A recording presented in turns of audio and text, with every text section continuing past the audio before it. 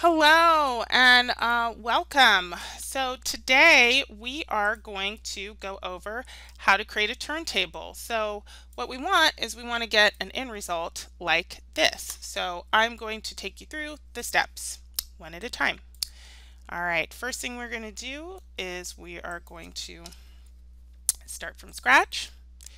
Go to our perspective camera here, zoom out, some crazy looks to it, so that everything starts basically from scratch. So let's put my light here. All right, so first things first, when you want to create a turntable camera, you need to select all of the objects that you want to be within the turntable camera and hit F.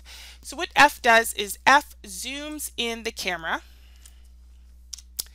to the objects that you've selected. And you can change your angle and hit F, it'll zoom it in accordingly. I want my camera to be looking slightly down. So I'm going to hit F, I think like this. Let's also hit our resolution gate so we can see what the camera is actually seeing. So right now this is our perspective camera. I'm going to zoom in just a tiny bit and move it up just a bit so that it is centered to the camera a little bit more.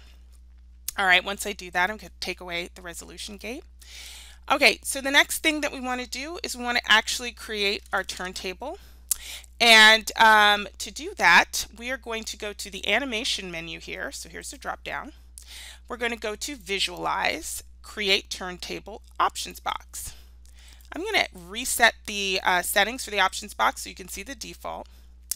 And a couple things before you click Turntable to create one.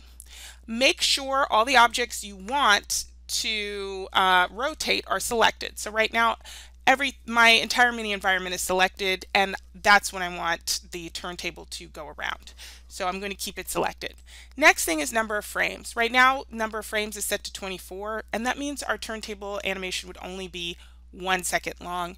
I'm going to change it to 300. And then you can change the direction from clockwise to counterclockwise if you want. I'm going to keep it clockwise and hit turntable. So if you look down here at the bottom of your work window, you will see turntable camera 1. So we have created a turntable camera even though it seems like nothing happened. And we're actually currently looking through that camera. If we go over here to the outliner, we can see there's a new group. And if I twirl down that group, you will see the turntable camera is inside of it. The group itself is what has the animation on it. And if you go over here to the channels box, you will see a red square or rectangle next to rotate Y that indicates keyframes. So I'm going to change the name of this group to G_turntable cam. Now that I've done that, I am going to test out my turntable. But if you notice down here, only 120 frames are showing on my time slider. So I'm going to type in 300 and make sure all 300 frames are showing.